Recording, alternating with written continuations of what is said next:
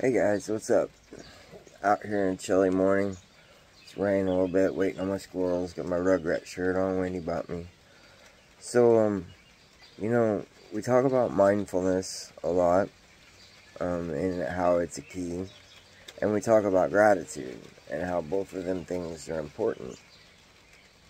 But I realized, yesterday in the shower, I was thinking, I was like, how many times, because, Wendy brings me an ice water, I drink an ice water in the shower.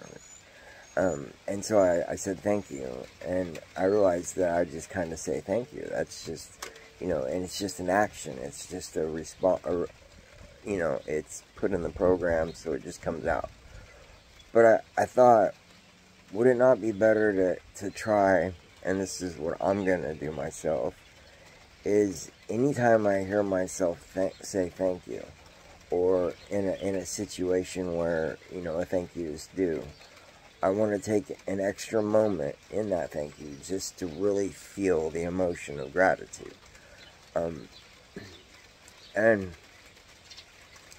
I try to do that in life, and I do pretty well, being my spinal cord injury and stuff doesn't usually hit me too hard mentally, just because I see so many people that have it worse. And I see so many blessings, and,